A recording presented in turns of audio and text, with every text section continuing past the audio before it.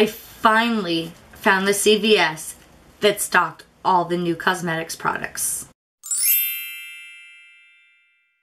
Hey guys, what's up? So this is going to be a 100% drugstore first impressions review, whatever you want to call it. I got a whole bunch of new drugstore stuff in here and we're gonna sit down and play. But first I need some coffee. The very first thing I got, and this I actually got in the mail from the free sample website I always use, that I always have linked down below, but it is the new L'Oreal Hydra Genius. Okay, so I just have a little card like this. On this side, it says, discover the genius of liquid care, 72 hours of ultra-light intense hydration customized by skin type. So this one is made for, it's a matte finish, it says, for normal to oily skin. And on the back, it just says, liquid care delivers the ideal hydration for a fresh face with none of the shine. I know when I did this, I checked the box for extra dry to dry, because that's what I am, but I don't know, maybe they ran out. Let me try and just rip it off. And I get a $2 off coupon as well.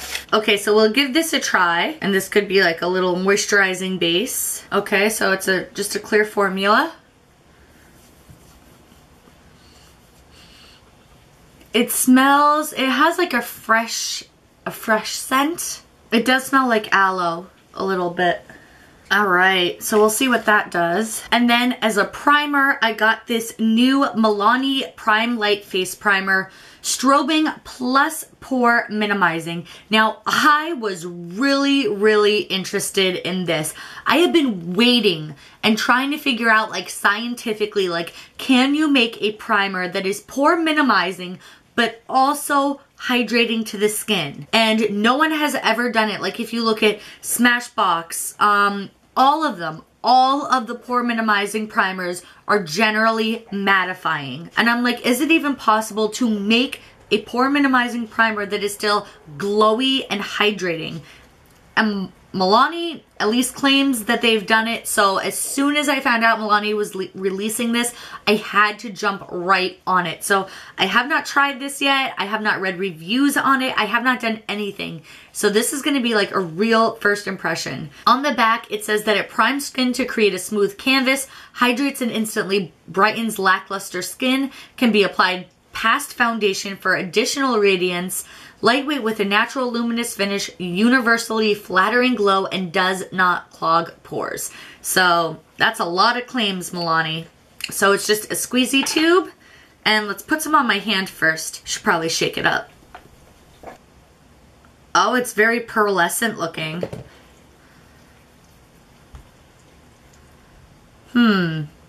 Oh yeah, you can see a little bit of shimmer. It's like a pearlescent goldy pink, a very light goldish pink. As far as pore minimizing goes, I don't know, but it is definitely shimmery. So let's try it out and see what happens. I don't know how much or how little I'm supposed to use, but it is definitely shimmery. The sides of my nose are generally where my pores are the worst, and on this cheek. So the test will be how much my pores are coming through in those areas. But it is shimmery, that is for sure. Like, it is really luminous. It might be a little too glittery for me, I'm not sure. We'll have to see how it works. I did find both of the Milani lip treatments, the Keep It Sweet Sugar Scrub and the Keep It Smooth Luxe Lip Treatment.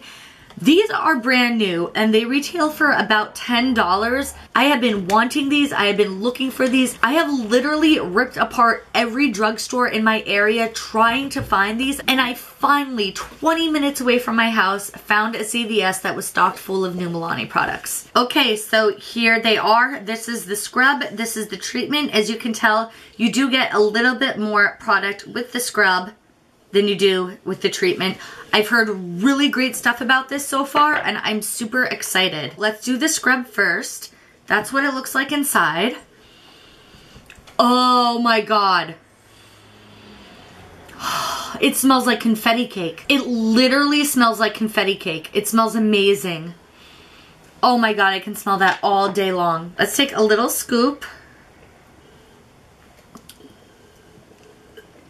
Oh yeah. So it's really, really gritty on the lips. Like there are a lot of sugar molecules in here. It works amazing. I already immediately like it a lot better than the one I have from Bite Beauty that I just talked about. It smells amazing. It tastes amazing. It seems like it works really, really well. So far, first impressions, I'm absolutely in love with this. So the next part of the treatment is the Keep It Smooth Luxe Lip Treatment. This is what it looks like on the inside. It's just a balm, just like the scrub. This one also has that confetti cake smell, but it's not as strong. But it is there and it smells amazing. And it feels really nice on the lips. It almost feels like, you guys know I love the Moisture Lock Oil. It almost feels like it's a more condensed oil formula. Like it just melts right onto your lips and it feels really, really nice. Moving right along now to foundation. I got both of the L'Oreal foundations, the Pro Glow and the Total Coverage, the newer Total Coverage. Funny story, and I know I'm a little late to jump on the bandwagon with these, but I have not had a good experience with L'Oreal foundation products in the past. Everyone raved about the True Match and the True Match Lumi foundations. I bought both of them and they just did not work for me. I hated them. I got the L'Oreal True Match Lumi Cushion. You guys saw that video. I hated it. It didn't work for me. It didn't look right. So I was very, very hesitant once they started coming out with these infallible foundations. I figured that I just wouldn't like them, that I don't typically like L'Oreal foundations, and so as much as everyone raved about them, I just strayed away from buying them because I figured they just would not be for me. I finally gave in, I finally got them, and I have been trying these out for like the past week and a half now, 2 weeks, going on 2 weeks, and I have to admit I do really like both of them. What I'm going to do for this video is I'm going to use both of these, and I have used them by themselves and I have mixed them together and used them both together just to save a little bit of time so you guys can see both of these in action. I am going to use both of them on my face. I'm going to use the Infallible Pro Glow on the inner parts of my face and the Infallible Total Cover on the outer parts of my face so you guys can see what they are, what the differences are, what the similarities are, right up front. So starting with the Pro Glow, this claims to have 24-hour foundation wear, has SPF 15 in it, and it's a radiant dry finish and best suited for normal to dry skin. I definitely do agree with it. It is a very glowy foundation. It's extremely lightweight. Like, I'm talking, this is so lightweight, I actually forgot I was wearing it and fell asleep with my makeup on one night. Not even kidding you. Forgot I was wearing it because it felt like there was nothing on my face and fell asleep with my foundation still on. That is how light both of these I have found are. This one, you have to really, really shake up before you use it though. And even then you might see why you need to shake it. So it is just a typical squeezy tube, and this one is extremely liquidy, like really, really liquidy. So what I do is I don't even have to like push, it just kind of pours out on its own. And I just kind of dot it in the center parts of my face and just take a sponge and blend it in. Okay, so I'm going to zoom you guys in really quick so you can see why you have to shake it so good. Okay, see the little specks on my nose right here? That is from the foundation. It's whatever makes it glow, like whatever glowy stuff they put in. And if you don't shake the foundation up really well, I mean, it does just blend right in if you use your finger or your sponge or something. But that is why you really, really have to shake this, because it separates very easily, I guess, inside the tube, and that is what happens. So it is possible, if you're not careful, to walk out of the house if you don't check your makeup really well and have those little glowy spots all over your face from using the Pro Glow foundation. I don't know if you guys watch, I think it's Kelly Strack. She talked about that in her review because the same thing happened to her when she first got the Pro Glow. So I'm just going in with a second layer now because it is a medium coverage foundation and I'm having a lot of acne right now, so I could use that extra layer. But as you can see, it is very glowy. It's very beautiful.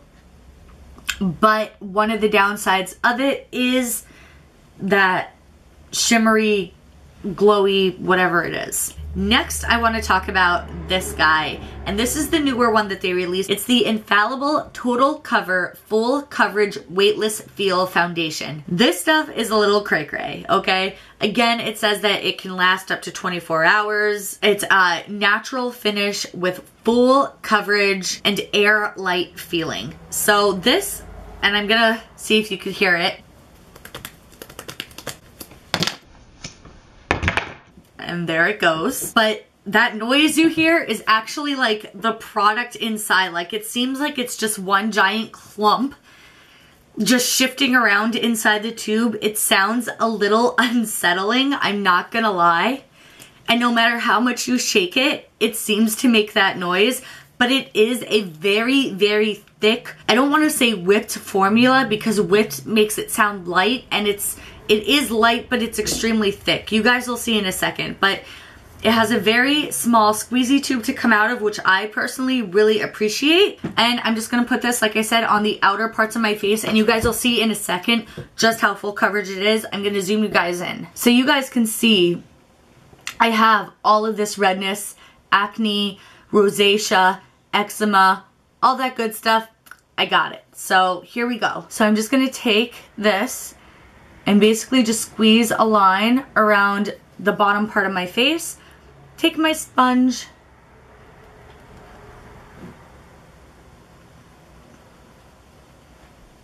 And there you go. It's basically gone. As you can see, it's pretty much eradicated everything. And like I said, just like with the pro-glo, this still feels incredibly light. For as full coverage as it is, I really cannot feel it on my skin. Like it's really, it's kind of amazing for as full coverage as it is, how light it feels.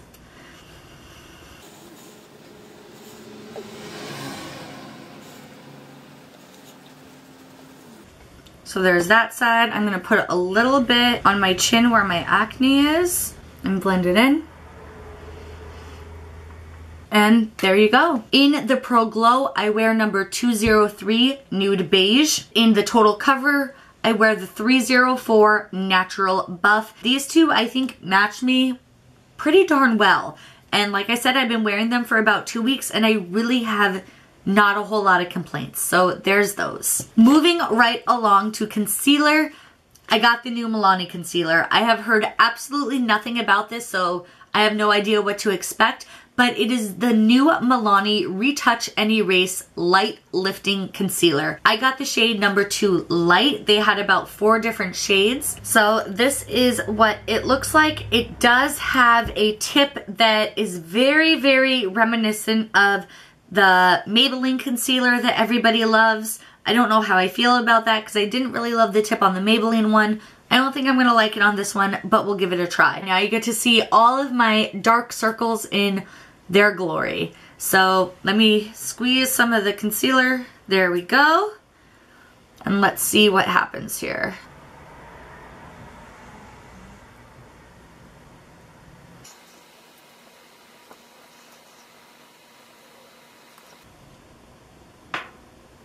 So this eye is not done, and this eye is done. So what do you guys think? It looks okay.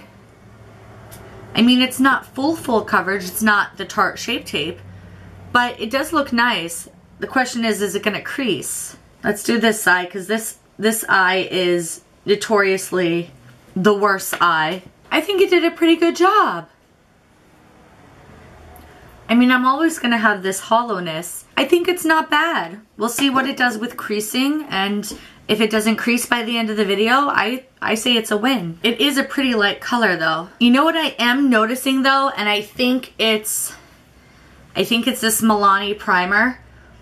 As I move my skin, I can literally see like little specks of glitter, and I don't like that because it looks like I just had a lot of glitter fall out all over my face in random spots, and I think that's from this. So this guy might be a dud, which makes me really sad because he was one of the ones I'm most excited about. I'll have to play around with him a little bit more and see, but maybe not this one. So I think that is all of the new stuff that I had to share with you that I got. Let me finish my face up really quick, and yeah. Alright, so it is about 15 or 20 minutes later. I just finished doing the rest of my makeup, and I want to check in with you guys and give you my final thoughts on all of these new products that we just talked about. So starting off with the L'Oreal Hydrogenius. This felt really nice. It smelled like aloe. It feels like a typical moisturizer. If you're someone that's oily and you'd like to start with a matte base, I think the Daily Liquid Care, which is the one that I used, would do really well on you because it did kind of help to mattify the face and, you know, secure the makeup or whatever else I was putting on top of it. I did like that as a first impression. As for this Milani Prime Light, I don't know. I have to play around with it a little bit more, but I'm pretty sure that this is what caused me to have like little specks of glitter all over my face. Upon looking more closely at my cheeks and my nose area, I do feel like it did fill in pores a little bit. Not like a Benefit Professional or the Smashbox one, but it did do some pore filling. I think it's a nice concept, and I really can't wait for more people to utilize a pore filling primer that is not mattifying. I've been waiting for that for a very long time. I just don't know if this is the one. Moving right along, I absolutely love the new Milani lip treatments, the scrub and the treatment. They smell amazing, they feel amazing, they do what feels like a very good job at exfoliating and nourishing your lips. The two L'Oreal Infallible foundations, the Pro Glow and the Total Coverage, I've both really enjoyed so far, which like I said was very surprising because I do not typically enjoy L'Oreal face products. However, these two I think knocked it right out of the park. It just depends on what you're looking for and what you would rather, if you would only rather one of them. As for this Milani Retouch and Erase Light Lifting Concealer, I do feel like it looks really nice under my under eyes. However, it has now been, like I said, 15 or 20 minutes since I applied it, and I do see just a little slight bit of creasing where I don't normally get creasing with the Tarte Shape Tape or a couple other ones. However, I don't feel like it's really severe. I feel like if you were to lightly set your under eyes with some powder, you could probably prevent it. Or, you know, just like with my Maybelline Fit Me, just take your ring finger and dab it across and it'll all blend right in place again. So far, I have been liking this as a first impression. And that is it. That is everything for this little first impressions, get ready with me review, whatever it is that you want to call it, for the drugstore. If you would like to see everything that I put on my face after that, it will all be listed down below. As always, any questions, comments, you know where to leave them. And if you like what I bring to YouTube every week, you can always just like this channel and hit that subscribe button. You can find me on all kinds of social media at Marcia_K with 2 eyes, just like it is here. I love you guys. I hope you're having a great week, and I'll see you later. Mwah! Bye!